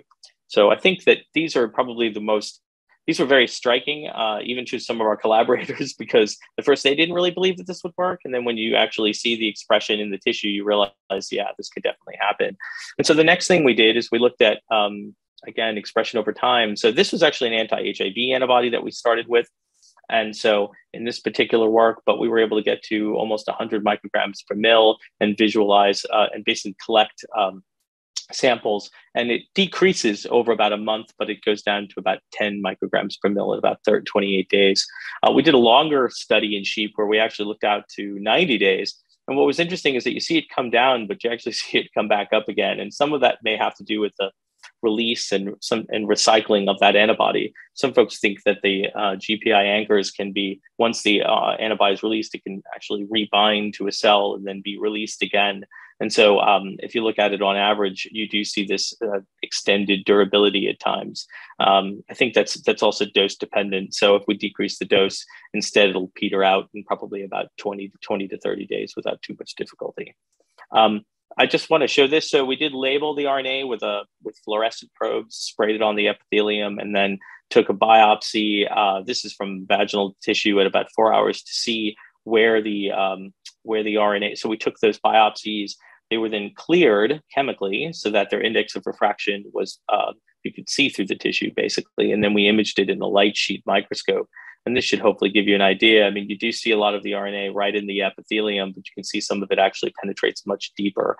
And so you do see this very deep penetration of the RNA. And I'll show you some images from the macaque cervical, actually I think it's the ectocervix and the transition zone that we'll show you to show it's similar to this. This is a sheep, and I'll show you a little bit. And what you're seeing in white is just the autofluorescence, and a lot of that's just the vasculature actually in the tissue. But it gave us a pretty good idea that we were getting RNA was not just getting to that initial columnar group of epithelial cells, but actually much deeper than that, which I'm sure is a bit of a surprise. We did in that work want to show that it was functional. And so we took biopsies with different doses and looked to see if it would actually inhibit HIV. And I know we're supposed to be talking about contraception, but I just wanted to show kind of where that work was based. We did look at its ability to basically to neutralize both clade B and clade C shivs. And this RCO30, the green one, is actually control. It's actually just a heavy chain only. And the heavy chain can bind, which is why you see some effect, but it's certainly not as effective as if you have the whole antibody. So overall, I would say what we were able to show is we could, in a sheep, they were permissive, we could express an antibody and the antibody was functional. So now we're moving towards immunocontraception. So when we first start these projects, the first thing we do is we again develop our heavy chain and light chain, and we express them, and we even look at the stoichiometry between the heavy chain and light chain, which should be about 4:1. That's usually about what we use, and that's what we saw. So it was at 80-20 mixture that you get really a whole antibody, and you get this very, very nice peak. This is a digital Western, definitely fancier than when I ran Westerns back in the day. That looked not nearly as nice. And these can be run in like 3 hours, not in like 2 days. So I have to admit, as technology changes, but it was really very easy for the folks in my lab to be able to go see, how does this really affect it and the production of just IgG, of the whole molecule. So that was good to see. We then have been testing in a number of different models. So digital Western blotting, immunofluorescence, ELISA, there are kinetic agglutination assays. So a lot of the functional assays, I should say all of the functional assays are done in Deborah Anderson's lab. Just want to make sure that's clear. We do some of the immunofluorescence work ourselves. Some ELISAs are done in my lab, some in Deborah's lab. The macaque work is done in Francois' lab. So we all work together on this. The model systems in vitro, there are a number of different cell types that were used. I have to admit, I don't think any of them are that great, but they're fine to get started with. I guess basically my perspective is nothing beats the animal models in terms of the architecture of the tissue, just being as honest as I can be, but we do use these other systems, including transwell format cell types. So that's what some of this is just showing in these tissue systems in order to simulate what happens. And these are the two species that we've been working in. And so we started out by just expressing the antibody. This is in A54, we use A549s a lot, but in my lab. But basically, you can see that with an anti-human antibody secondary, you can easily see this. The one with Nanoleuk stains just as well as the one without Nanoleuk. These are ones that are anchored to the surface. And so hence that's why you're seeing surface staining. Here, this is the secreted one, and you're seeing this mostly in the ER, which is where you'd expect it because it's on its way out of the cell. And so this is exactly what we'd hope with the Nanoleuk one stained beautifully for Nanoleuk. The other stone is pretty much just background. So you can see clearly that's what we start out with, is making sure that we get the type of expression. Then we went on to looking at a number of other cell types. And so the VK2s and A549s, and looked at expression of both the secreted antibodies with and without the Nanoleuk. They secreted well from both. In A549s, we looked at day 1 and day 7 to see if we could even still see expression, which we did, which was actually a little bit surprising to me, but happy to see in a sense. There's a specific ELISA that's done with the antigen that's done by Deborah's lab. And you can see, if we compare the, I guess it was at the time MAPS HCA, but I think it's, anyway, it's the produced antibody that was versus the secreted one by mRNA and the secreted one Nanoleuk. They all measure very nicely in the antigen-specific ELISA. Other tests were done with the kinetic agglutination assay and the sperm escape assay. These are important, very critical actually, and we'll show you some actually improvements in data. I have to admit that as we got better at expressing this particular antibody, and we used a few different expression systems that definitely helped in terms of producing it for these assays, and that did improve them over time, and you'll see that as I move on. But the point in general is that they work well. They do inhibit both sperm progression. They also work well at, again, slowing them down and agglutinating them. So you do see that in both cases, and it's fairly similar to the one that was produced commercially. So we're moving in the right direction, and more of they stain sperm well. And so you can see the an old school gel for that secreted HCA versus what we got from MapBio. And you can see the differences, and they worked pretty well. I mean, I would say the secreted one stained sperm as well as the MapBio one. So these were just some of the initial checks we were doing to make sure that we were producing an antibody that actually did what it was supposed to do. We also did this where in vitro, just to make sure that if we were expressing them, over time, that at day one, that the cells were still viable. That was an important issue. And we've never really had trouble with that in the past, but we did it anyway, just because our sponsor asked us to. And so we looked at, what was produced at day one versus day 7? Did it still stain sperm? Did it still agglutinate? So these are the kinds of things that we've been putting together to make sure. We also made them in multiple cell types, and you get different amounts because the secretory pathways are a little different in these different cells, but it all made antibodies that would stain sperm well and agglutinate. So I think overall we were pretty pleased with that. One question that folks ask me all the time is, how does that GPI anchor release the antibody into the secretions? And what's nice about GPI anchors is that they're a natural anchor, and they do get cleaved naturally. And so they get cleaved by phospholipase C and a little bit by phospholipase D, but I would say they're much more, the one that we're currently using is much more susceptible to phospholipase C cleavage. And so that's made by most epithelial cells. And so you can see when we do this test where you have both, again, we're looking at the antibody here. This is with permeabilization, so you can see everything. And then this is without it, so you're only seeing the surface. But as you add PLC, what happens? It removes the antibody. And so this was a nice test, and it does it in a semi-dose dependent fashion. But you can, and you can see that what we're getting off of it is still, again, it's full antibody. And so we just verified that again, what we were actually getting. But this is it was nice to see. And we did another, so in this particular experiment, we were just changing, and then we actually changed very, very low units to see what happens over time. And again, you can see now the dose dependent fashion. At first we were using a bit more than we realized. And so even small amounts of it, you can see it remove it from the cell surface. So that was nice to see. That's what it should do. But again, a lot of this hadn't been tested before, and I have to admit we were even using that anchor before we actually had looked at this in great detail. And so this was just reaffirming to folks what the mechanism is. So another question is, could we actually increase expression by co-expressing proteins associated with the secretory machinery? And I think the answer to that is yes. We did a number of different studies where we looked at a whole host of secretory factors. So 4 that are involved in exocytic vesicle trafficking, some in ER translocation, signal peptide recognition, and other transcription factors that are associated with secretion. And you're probably wondering, well, why are we doing this? And part of the reason, and where do these come from? And most of these factors come from transcriptomic work that's been done on plasma cells. And so clearly we are having epithelial cells that don't normally make antibodies. And so you can imagine that they may need a little help, because plasma cells are evolutionarily optimized to produce and secrete antibodies, and these cells are not.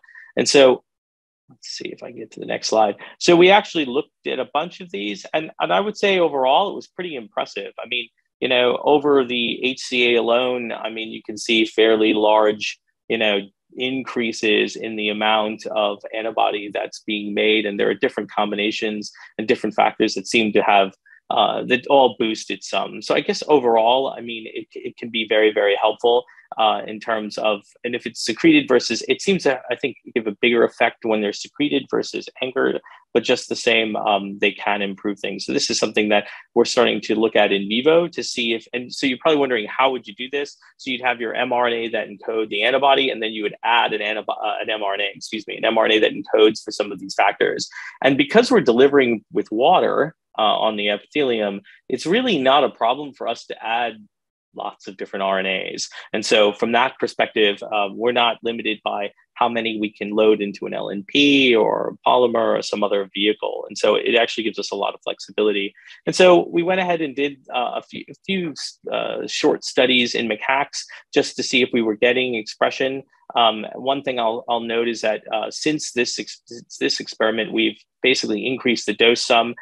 We have found that they're not quite as permissive as what we've seen in the sheep, which is fine. There are animal differences. I mean, they're not way off. It's like, 100 versus 40 or so. So they weren't way off, but it was certainly, and the shape is very similar in many respects. The biggest difference is that we probably need to dose up from this experiment a little bit, but just the same, we were able to make in the first day about 40 micrograms per mil, and then it came down over about a week. And then you do see some blips, which is similar to what we saw in the sheep experiments. I think one thing that's different is that again, we weren't making as much. So our milestone was to get above 10 micrograms per mil, and we were able to do that for about a week's time. And I think for short-term use, this actually might be very helpful. So at on-demand, we do make this antibody in hours. So we sampled it one day, but it is produced rather quickly, which is something that's very different from other approaches. From DNA or even viral-based approaches, usually it takes some time before they kick in, but this gets made in hours, but we sampled it one day. Some previous work showed that it definitely gets made a bit sooner. We know we're making the antibody here. We can see that in our digital Western. So that was all good. We also stained sperm too. And so this was from a couple of different animals. So this is from one macaque where we just sampled at day 1, and we could clearly see that we could stain sperm with it. This was from day 7. We could clearly see that. We compared that to the commercially produced antibody. So overall, we were pretty happy with that. So the ELISA was working. We were seeing amounts that made sense.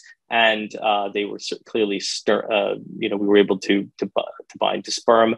One thing we wanted to do, though, is that we know that IgG by itself definitely has some limitations in terms of how well it agglutinates. I mean, it's not really probably your best choice. And I have to admit, to date, really most of the work on mRNA expressed antibodies has been focused on liver expression of IgG.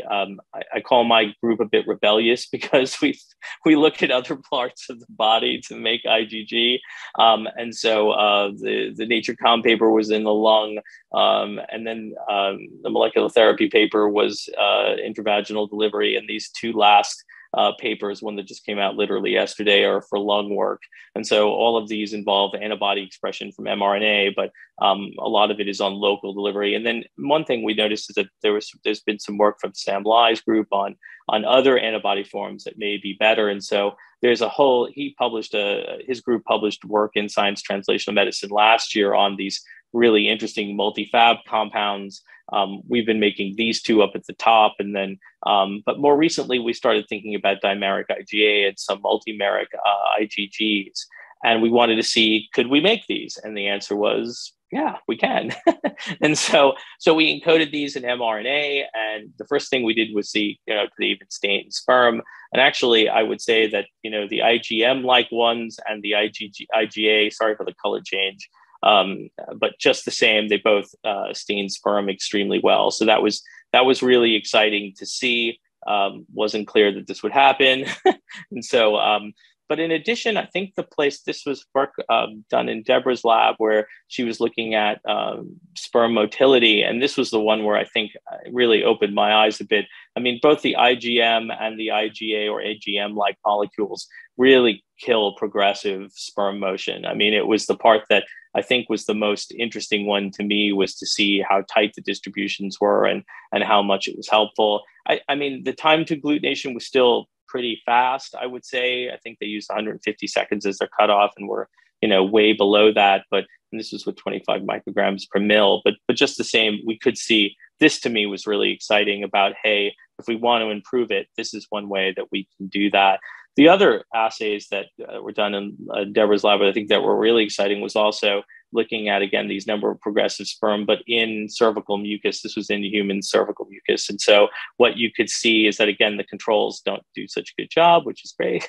And so what you see is really within 30 minutes or even 60 minutes, they're very, very effective. And I think these other antibody forms, both IgGA1 and 2 and the IgM-like molecules, are you don't even see a blip compared to, say, the IgG. So I think, we're thinking this is probably the way to go in the future. And it kind of makes sense. I mean, Sam showed in his work that, you really need other structures work far better than than I would say IgG is. Not that there's anything wrong with IgG, but I think, you know, it makes sense at the mucosa to use antibody structures that are probably a bit more effective. And this was at 90 minutes and still, you know, really doing a good job.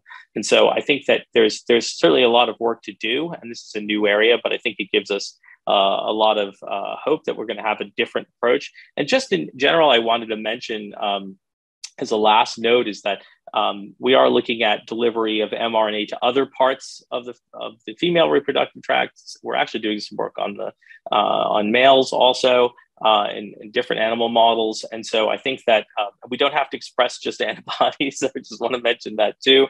We express lots of other types of molecules for other types of work. So I don't think this is the only way that this can be applied to basically to contraception or to female reproductive health. So I think it's really just the beginning. In many ways, I feel like the fact that the cervical epithelium and the vaginal epithelium are permissive to delivery gives us actually far more options, to be honest. I think the antibody is kind of the first step, actually, just because we understand antibodies pretty well as molecules. But I think there's much more complex things that can be done moving forward. To me, once you can deliver mRNA to a part of the body, it opens this door to a lot of different applications, to different pathologies. And so really, it's just the beginning. So anyway, the other thing I was going to mention, oh yeah, I forgot I had these tissue pictures, sorry. And so this is in a macaque. We applied it to the cervix, and the macaque, you can see the luminescence, and then we stained for where that antibody is, and you can see where it is in the tissue. Again, not just hitting the epithelium, you're seeing it deeper, pretty similar to what we saw in the sheep.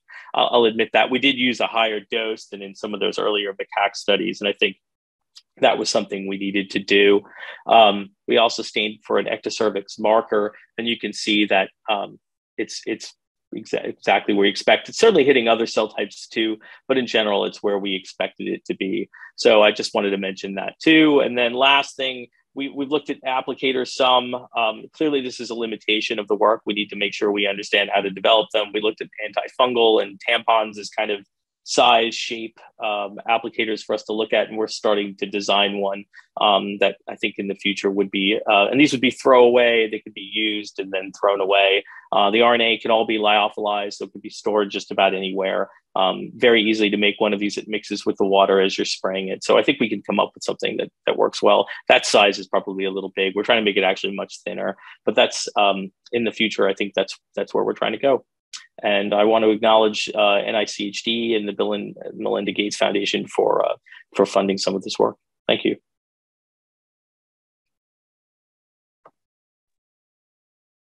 Thank you very much, Dr. Santangelo. We are, for a wonderful talk. We are now open for questions.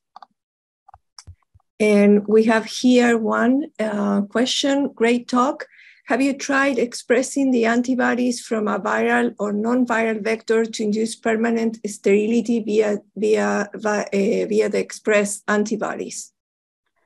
No, we haven't tried anything that's for permanent sterility at all.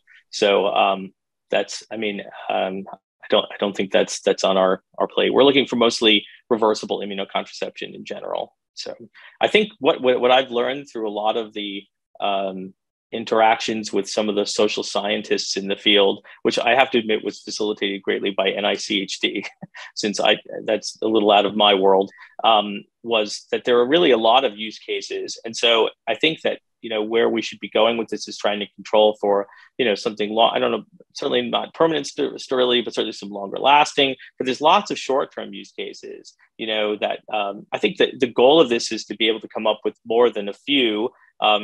As you can probably imagine, we've also expressed antibodies against HIV. We're looking at now how to combine those two, certainly writing grants in that direction, to be honest, to try and combine the two, which I think we can. And so, and against HSV2 and other relevant pathogens. So I guess from my perspective, I'd rather try and, how can we combine these and then really have suites of products, so to speak. I know we're academics, but thinking these as products so that that would have different use cases, and so that we can, so that there's the choice in terms of how you how women actually use the products that fit their lifestyle. I have to admit, I live a pretty boring life. So in many respects, I didn't think of all the ways that this could be used. And so I was educated on that subject. And so now I'm actually kind of excited because I think there's lots of what we can do. We didn't want to go, the viral route, I guess, from our perspective, just because, AAV, you'd get plenty of antibody, but you'd have it for a long time. And I guess the other issue is you'd only be able to deliver that once, very likely, just because of immunogenicity to the vector itself. So I don't know if you'd get antibodies against the antibody or not because you're using a viral vector. So I think we're trying to keep this approach keep the immunogenicity as low as absolutely possible. I hope that makes sense. Okay, we have another question here. Excellent talk and very interesting results. Do you think your mRNA vaginal delivery technology will work with the expression of spermicidal antimicrobial peptides, which will kill both sperm and microbes? So I think that's a great idea, actually. A matter of fact, we've looked at LL37 some, and so and cathelicidin. So I actually haven't applied it in this world, but have certainly thought about it. And so no question, there are also a number of other antimicrobial peptides from other species that might be interesting too, because they wouldn't hang around that long, but it could be helpful, especially for on demand. I think the only thing about peptides, so I think for short term, that actually might be fantastic. Or right afterwards, I think that's another place where that could be used. So it's something to think about. I think it's a good question, actually. We've also been looking at how can you take a peptide and give it a longer half-life. So we might be able to use that in conjunction with fuse to other molecules that have longer half-lives. We've been doing that with some other peptide work because sometimes they just don't hang around for very long, I would say, overall. But I think it's a good idea, and I think it would need more work, but I think it makes a lot of sense. Okay, is there an advantage to having deep penetration of the mRNA rather than just reside on surface for binding sperm? I think it does, because a lot of those antibodies will so even if they're made by cells that are deeper in the tissue, they'll get trafficked to the surface, because there's evidence that there are B cells that are actually deeper in that tissue that will produce antibodies at times, and those antibodies do get trafficked. So I think there's actually, again, kind of part of the controlled release. Sometimes I think that some of the longer term expression that we see is actually from those cells that are deeper, but we need to do more work on the tissue and expression in the tissue in order to understand that better. I'll admit that, but I think that that's where some of it's coming from, and there are mechanisms for trafficking, if that makes sense. I actually have a question related to that. How deep does the penetration depend on the strength of the spray? So I don't think, maybe. I can't say we know that directly. We've used some sprayers when we first started that were not as, the velocities were lower than the current ones, but we still saw transfection. But I have to admit, we haven't compared them as much as maybe one would like. The older sprayer were actually ones that are no longer available. We have some in the lab, but they're not. They're sort of precious, to be honest. Nobody wants to break them. But the Teleflex, which we use all the time, is commercially available. It's FDA approved for certain human applications, and so we've stuck with that one because it's easier to use. But I'll admit that looking at the spray dynamics and how that affects delivery is something we'll need to do as we move in product development. I have to admit, we've concentrated more on the mRNA/antibody side of it. But eventually we're going to have to move back and look at the applicator spray part to put that product together. So I'll admit that we don't have the bandwidth to focus on all of that all at once. And so we've been focusing more on the molecular biology, that side of it. But you're right, eventually there are some of those characteristics that need to be looked at. Mm-hmm. And to make it easy for women to use too. But I think if we make it thin enough, I think we can do that. It'll take work though. I mean, just like anything else. And nothing's perfect. I mean, I'm not going to say, oh, this is the only way you can do any of this, or this is the. I think that one thing that was attractive was the simplicity of the formulation. It's RNA and water. FDA is not going to have any problems with that. They just approved the application of RNA in billions of people in an LNP with lots of components to get stuck in your arm. So I'm pretty confident that we should be in good shape from that perspective. So we're trying to take advantage of that. If that means the applicator may need to be a little more, I don't say complex, but I don't know. I think it's an interesting trade-off. But there are other ways that we might be able to deliver this with RNA too. So. Here, there's one person that have 3 questions. Can you expand on the potential for mRNA delivery in the male? What tissues and delivery mechanism?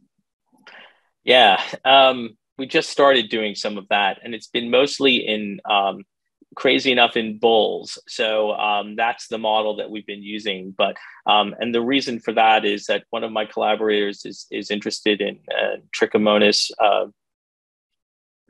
Nice. I'm trying to think of which one. It's one of the trick pathogens that's in a cow. Fetus, that's correct. T fetus. Thank you. I appreciate that. Sorry, I should know this off the top of my head. I still have a little jet lag, but just the same. Thank you. But it is T fetus. And so she was interested in that. She had some antibodies. And so we've been actually applying it to the basically the epithelium of the bull's penis. And I think we're seeing some interesting results. So there's more work to be done there, but it was, I would say that overall, I think it has possibilities. And so I guess what I thought, hey, if that works, then let's see what, that certainly opens the door for use in people. There are obviously some anatomical differences, but I would say in general, I don't think they would actually preclude its use. I think actually it might be easier in humans than it was in the bulls, which I won't get into the details of, just because it makes some people squeamish a little bit. But just the same, the anatomy is such that I think that there are differences, but at the same time, I think it has good possibility. So yeah, I mean, there's more to be done there. We've been using that model as a basis just to see, where what's permissive, what's not, what part of the anatomy is, and then how much antibody we can make. And so I think that, and again, trick is an interesting pathogen, period, important in the human population. Again, it's this slightly different pathogen, but it's in the different parasite, but it's in the ballpark. So I think we're learning from that work, and hopefully we'll be able to apply it in people. But I'm not going to talk too much more about it because there's still more work to be done. But it certainly was surprising that I think it has potential. And so if we get to a certain point in that, hopefully I'll give another talk on how we can use this in males. So. Can you talk more about the mechanism of transfection? Why would an epithelial cell take up and express an exogenous mRNA with no delivery vehicle? It seems like a viral vulnerability. Yeah, it certainly does. I think it has a lot to do with actually how the droplets interact with the epithelium. I also think it has a little bit to do with the fact that it's water. We don't add any salt. And so I think that there's both an osmotic mechanism. There are lots of papers that talk about how low salt environments are important for drug delivery. People have shown that before in the vaginal epithelium and cervical epithelium. So by removing the salt, we also remove secondary structure completely from the mRNA. And so I think overall, I will say we have looked for endocytosis and endocytic pathways, and we don't really, honestly, most of it gets in really as fast as we can observe it, and it's cytosolic. So I'll admit, maybe it is a problem, but I think it's a combination of that, how the droplets are interacting and the fact that it's water, and you don't get that with with viruses. So endogenous pathogens that are able to really utilize that route. So maybe it is a hole in our, in the way cells take up, but I think we're we're taking advantage of it for delivery. But I'll admit we still need to understand more. The hardest thing is that, we use a number of different techniques, RNA scope for in situ hybridization to look to see where the RNA is. We can label the RNA, but in the tissue itself, we're still digging in terms of the exact mechanism. I think probably the best place for us to do those mechanistic studies are in the ALI cultures, air liquid interface type cultures, but even they're not perfect either. So I'll admit that either of them, there's still more work to be done on mechanism, but I can tell you it's not what we expected at all. Okay, how are we with time, Rafael? Because we have more questions here. I think we have another 5 more minutes. Okay, I'm going to go to another to a question from another attendee. So, do species pH differences play a role in the stability expression? I would say overall, we haven't seen a big difference in pH. I mean, I should say pH is different from species to species. We haven't seen a big difference in expression. That may have some, but it may have some role, definitely. And that's partially why we were also thinking about going away from IgG, because IgG is not as stable in the mucosa, and so you certainly see that across species. That's why that's why we were thinking about IgA in particular and IgM, just because they tend to, especially IgA, is certainly more stable. And so, and we had a number of people bring that up to us, so that we were doing it anyway. We just hadn't done it, but now I think it's certainly one that we're interested in pursuing. Okay, we have another talk. Two questions here that are very similar. Great talk and presentation. In future use for humans, how often do you think this mRNA antibody will be needed to be applied for effective action? How good is the reversal rate? Yeah, so I think that, I think there's one product that could literally be like a week long. So it would be gone after 4 or 5 days, let's just say, which I think, for a long weekend or that type of, again, short-term use, and then you could reapply it then if you wanted to. And so I think that's one particular, and I think there's another that would be more like a once a month. And I think those are the two that we're looking at now. Much longer than that would probably need some kind of controlled release mechanism, but a different controlled release mechanism, I should say.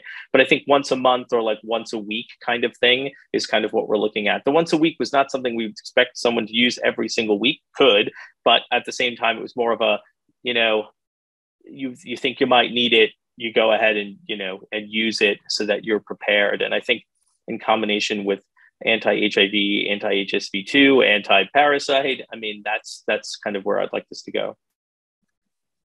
Very interesting talk.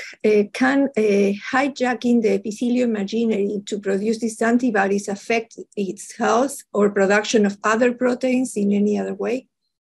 So in general, the biggest things I think that we were concerned about was ER stress. Would you produce ER stress in those cells? Yeah, and then global translational shutdown. We haven't seen that. I don't think we've produced enough to induce that. When you talk about, when we look at, transcriptome of cells, we don't really see big changes when they're making antibodies. So I don't think that's a big issue overall. I think you probably could overwhelm the system, maybe with like a viral-based approach, but I think with the mRNA-based approach, we haven't gotten to the point where we've overwhelmed the system and then caused problems in those cells. And I come back to a previous question. If the expression is transient, only a few days, what is the advantage of the mRNA-based approach over just direct mucosal application of a synthetically produced antibody? Sure. So what I've seen so far, at least with the direct approach, is that they last about a day. And so I would say we're lasting really more like 5, 6, I'd say a week is probably the time frame that we're gearing towards. So one application, 1 week. And so that's kind of the direction that we're looking at. Most of the directly applied approaches I see would probably have to be used every day, to be honest. So I guess that's what I would say is the approach. And I think someone asked about how would it be applied. And again, essentially, it is different. You would have to basically insert the device and then spray. So really, it would be insert and hit the plunger, and that's it. So kind of similar to some of the would be maybe a little bit different than the application of a tampon, probably more like some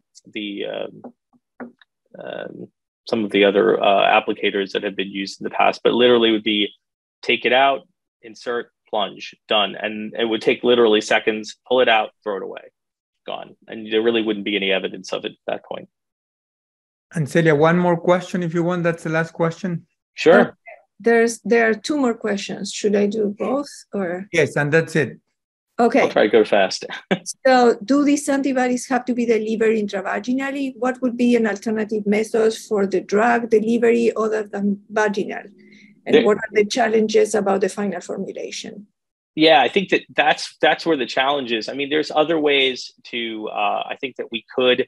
So I'll put it this way. There are other folks who've tried systemic delivery, but the problem with systemic delivery, it's systemic. I mean, first of all, nobody really liked for a vaccine. I don't think they're going to want to use for this. Plus, even the antibodies that are in circulation, their penetration into the FRT is not great. I mean, they've seen that before with anti-HIV antibodies. So you give high levels of BNAbs, they don't really make it, broadly neutralizing antibodies, they don't really make it particularly that efficiently into the vaginal vault. So I guess I would say overall, I think local is better. Now, how we're doing local could certainly be changed. I'm not against trying some rings. I think we can incorporate there. And again, the mechanism, you probably have to include something for delivery. But I think there's other ways. Gels, there are other possibilities. But in the end, I think we've gone back to this, at least for now, just because it's simple and there's no mess. Gels, some people don't like at all. And I guess it comes down to, some people don't like insertion. So that I could understand that. Like that's definitely a negative for some people. So I'll admit the way we're envisioning this now will not work for everyone. But I think there are some people who would take advantage of using it. But I think there are other ways. We need to be creative about controlled release. Patches might be doable, but again, I always worry about whether the antibody would make it, how much of it's really going to make it to where it needs to be functional. I think there are some other under the skin approaches that could be used nearby. And so I think there are other ways to release it, but it's something that's going to take a little bit more. I have to admit, more work actually than even, I think it would be harder, though probably doable than the approaches. I think the approach we're trying to go with is the quick, simple, kind of keeping it as simple as possible. And no, it may not last forever, but at the same time, if it covers those 2 use cases I was talking about, once a week, once a month, I think that's still a good start. I mean, even if we show that initially, since there are no mRNA products for contraception, that might be a simple way, and then go to more complex formulations and look, because you're going to have to look at safety there too. So I hope that helps a bit. Okay, last question. I think I have keep coming, but how about the effect on front-runner sperm that already traveled to the uterus and fallopian tube? I'm sorry, say that one more time. Maybe I didn't see that. How about the effect on front-runner sperm that already traveled to the uterus and the fallopian tube? I guess that is a good question. I mean, I guess I'm hoping that, this is going to be used early enough that there's enough there to capture it. I mean, so I guess that would be my perspective. I don't think, I have to admit the way we're envisioning this now, post exposure probably isn't going to be great. So I'll admit that that's not really the time. It's really a prophylactic type, but hopefully not too, again, a few hours, not days or years or weeks, or, you could use it pretty early on. So you need to give it a few hours, but I think if you can wait that long, I think that's how this approach would be used. Great. So I think this is the end of today's session. I really want to thank the speakers and Celia for coordinating an absolutely awesome session. I also want to remind everyone that we have a follow-up mini symposium next Tuesday, but a different time. And finally, all of this information the talks were recorded and will be available from those who registered. So if you want to see this again or have some colleagues see it, please share the information. Again, thank you, and I see you next Tuesday.